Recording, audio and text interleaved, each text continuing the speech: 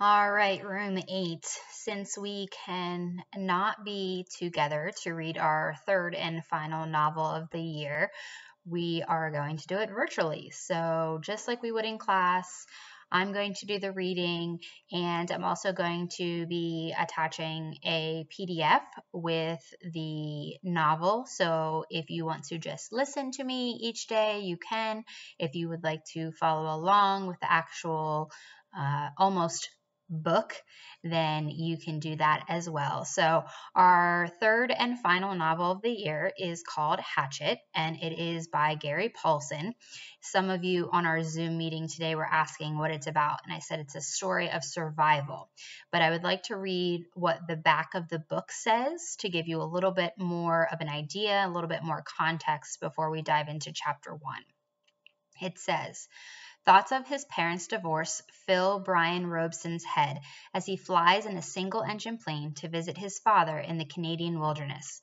When the pilot suffers a massive heart attack and dies, Brian must somehow land the plane himself, and then, left with only the clothes he is wearing and a hatchet he received from his mother as a parting gift, Brian must put thoughts of his past behind him to try to figure out how he can stay alive.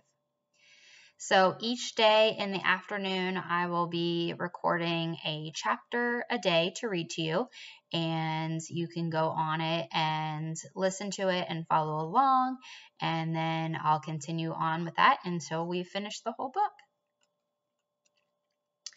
So chapter 1. Brian Robeson stared out the window of a small plane at the endless green northern wilderness below. It was a small plane, a Cessna 406, a bush plane, and the engine was so loud, so roaring and consuming and loud, that it ruined any chance for conversation. Not that he had much to say. He was 13 and the only passenger on the plane, with a pilot named, what was it? Jim or Jake or something, who was in his mid-40s and who had been silent as he worked to prepare for takeoff. In feet, since Brian had come to the small airport in Hampton, New York to meet the plane, driven by his mother, the pilot had only spoken 5 words to him. Get in the co-pilot's seat, which Brian had done. They had taken off, and that was the last of the conversation. There had been initial excitement, of course. He had never flown in a single-engine plane before, and to be sitting in the co-pilot's seat with all the controls right there in front of him, all the instruments in his face, as the plane clawed for altitude, jerking and sliding on the wind currents as the pilot took off. He had been interesting and exciting, but in 5 minutes they had leveled off at 6,000 feet and headed northwest, and from then on, the pilot had been silent, staring out the front, and the drone of the engine had been all that was left. The drone of the sea of green trees that lay before the plane's nose and flowed into the horizon, spread with lakes, swamps, wandering streams, and rivers. Now Brian sat looking out the window with the roar thundering in his ears and tried to catalog what had led up to his taking this flight. The thinking started. Always it started with a single word: divorce. It was an ugly word, he thought. A tearing, ugly word that meant fights, yelling, lawyers. God, he thought, how he hated lawyers who sat with their comfortable smiles and tried to explain to him in legal terms how all that he lived was now coming apart, and the breaking and shattering of all the solid things, his home, his life, all the solid things. Divorce, a breaking word. An ugly, breaking word. Divorce. Secrets. No, not secrets so much as just the secret. What he knew and had not told anybody. What he knew about his mother that had caused the divorce. What he knew.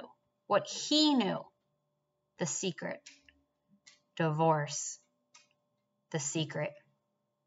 Brian felt his eyes beginning to burn, and he knew there would be tears. He had cried for a time, but that was gone now. He didn't cry now. Instead, his eyes burned and tears came, the seeping tears that burned, but he didn't cry. He wiped his eyes with a finger and looked at the pilot out of the corner of his eye to make sure he hadn't noticed the burning and the tears. The pilot sat large, his hands on the wheel, his feet on the rudder pedals.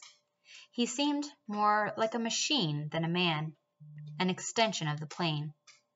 On the dashboard in front of him, Brian saw dials, switches, meters, knobs, levers, cranks, lights, handles that were wiggling and flickering, all indicating that he understood, and the pilot seemed the same way, part of the plane, not human.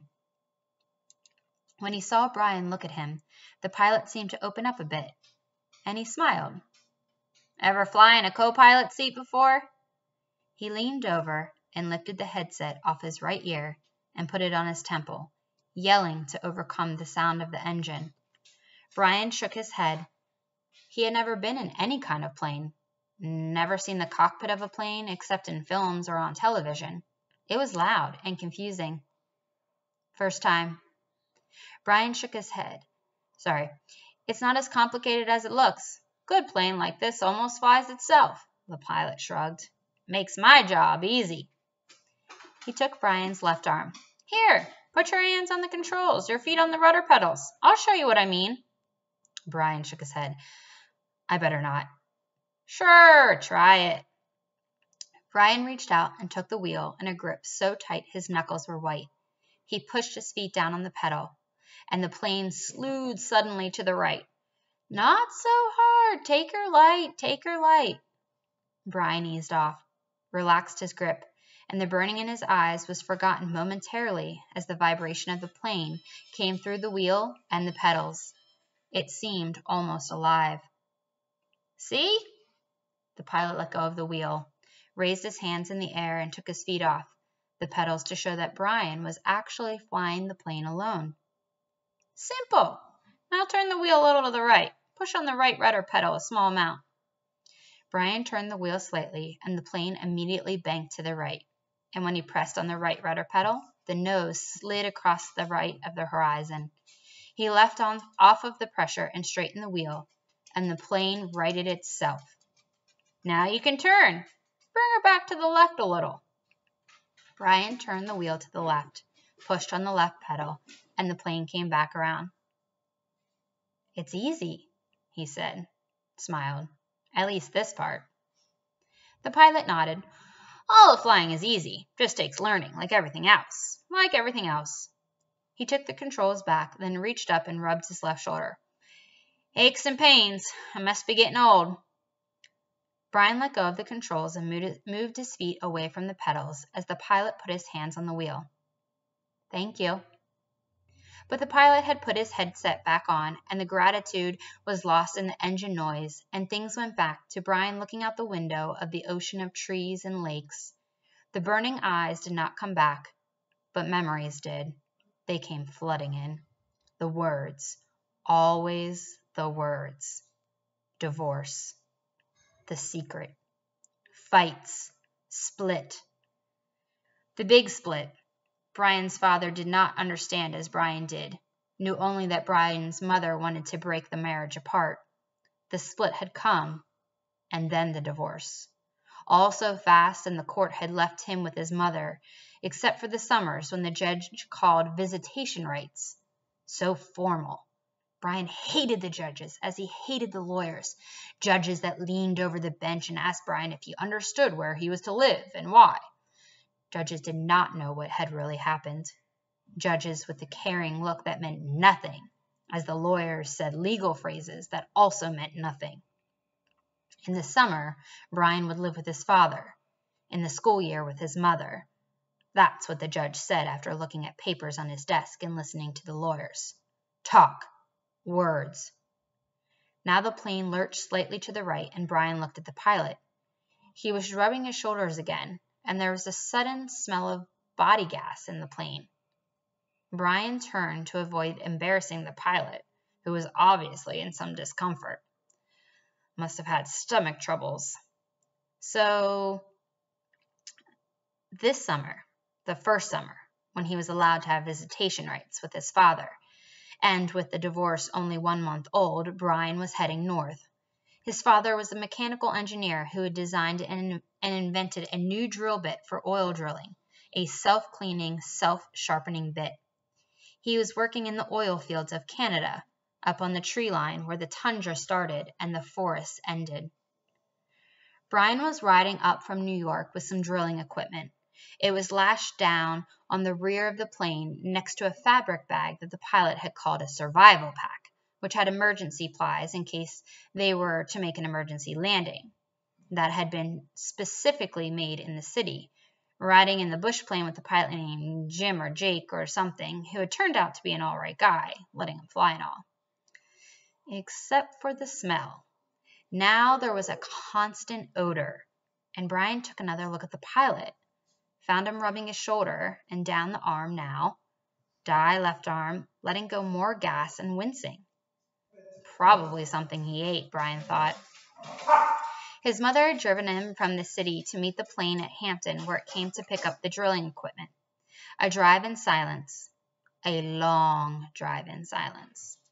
2.5 hours of sitting in the car, staring out the window, just as he was now staring out the window of a plane. Once after an hour, when they were out of the city, she turned to talk to him. Look, can't we talk this over? Can't we talk this out? Can you tell me what's bothering you? And there were the words again. Divorce. Split. The secret. How could he tell her what he knew? So he had remained silent, shook his head and continued to stare, unseeing at the countryside. And his mother had gone back to driving, only to speak at him one more time when they were close to Hampton. She reached over the back of the seat and brought up a paper sack. I got you something for the trip. Brian took the sack and opened the top, and inside there was a hatchet, the kind with the steel handle and a rubber grip. The head was in the stout leather case that had a brass riveted belt loop. It goes on your belt, his mother spoke now without looking at him. There were some farm trucks on the road now, and she had to weave through and watch traffic. The man at the store said you could use it, you know, in the woods with your father. Dad, he thought, not my father, my dad. Thanks, it's really nice. But the words sounded hollow, even to Brian. Try it on. See how it looks on your belt. And he would normally have said no. Would normally have said no to it looked too hokey to have a hatchet on your belt. Those were the normal things he would say. But her voice was thin and had a sound like something that would break if you touched it. And he felt bad for not speaking to her, knowing what he knew. Even with the anger, the hot, white hate of his anger at her, he still felt bad for not speaking to her. And so to humor her, he loosened his belt and pulled up the right side out and put the hatchet on and rethreaded the belt. Scooch around so I can see. He moved around in his seat, feeling only slightly ridiculous. She nodded. Just like a scout. My little scout. And there was the tenderness in her voice that she had when he was small, the tenderness that she had when he was small and sick with a cold, and she would put her hand on his forehead. The burning came into his eyes again, and he had turned away from her and looked out the window, forgotten the hatchet on his belt, and so arrived at the plane with the hatchet still there. Because it was a bush flight from a small airport, there had been no security, and the plane had been waiting with the engine running when he arrived. He grabbed his suitcase and pack bag and ran for the plane without stopping to remove the hatchet. So it was still on his belt. At first he had been embarrassed, but the pilot had said nothing about it, and Brian forgot to take it off as they began flying. More smell now. Bad. Brian turned again to glance at the pilot, who had both hands on his stomach and was grimacing in pain, reaching for the left shoulder again as Brian watched. Don't know, kid. The pilot's words were a hiss, barely audible. Bad aches here. Bad aches. Thought it was something I ate, but... He stopped as a fresh spasm of pain hit him. Even Brian could see how bad it was. The pain drove the pilot back into the seat, back and down. I've never had anything like this, The pilot reached for the switch on his mic cord, his hand coming up for a small arc from his stomach, and he flipped the switch and said, "This is Flight 46." And now a jolt took him like a hammer blow, so forcefully that he seemed to crush back into the seat, and Brian reached for him, could not understand first what it was, could not know. And then he knew. Brian knew. The pilot's mouth went rigid. He swore and jerked a series of slams into the seat, holding his shoulder now, swore and hissed, "Chest! Oh God, my chest is coming apart!" Brian knew now. The pilot was having a heart attack. Brian had been in the shopping mall with his mother when a man in front of the Paisley store had suffered a heart attack. He had gone down and screamed about his chest, an old man, much older than the pilot. Brian knew. The pilot was having a heart attack, and even as the knowledge came to Brian, he saw the pilot slam into the seat one more time. One more awful time, he slammed back into the seat, and his right leg jerked, pulling the plane to the side in a sudden twist, and his head fell forward, and spit came. Spit came from the corners of his mouth, and his legs contracted up into the seat. His eyes rolled back in his head until there was only white. Only white, for his eyes, and the smell became worse. It filled the cockpit, and all of it so fast, so incredibly fast, that Brian's mind could not take it in at first. He could only see it in stages. The pilot had been talking just a minute ago, complaining of the pain. He had been talking. The jolts had come. The jolts had took the pilot, had come, and now Brian sat there with a strange feeling of silence in the thumbing roar of the engine. A strange feeling of silence and being alone. Brian was stopped. He was stopped. Inside, he was stopped. He could not think past what he saw, what he felt. All was stopped. The very core of him, the very center of Brian Robeson, was stopped and stricken with a white flash of horror.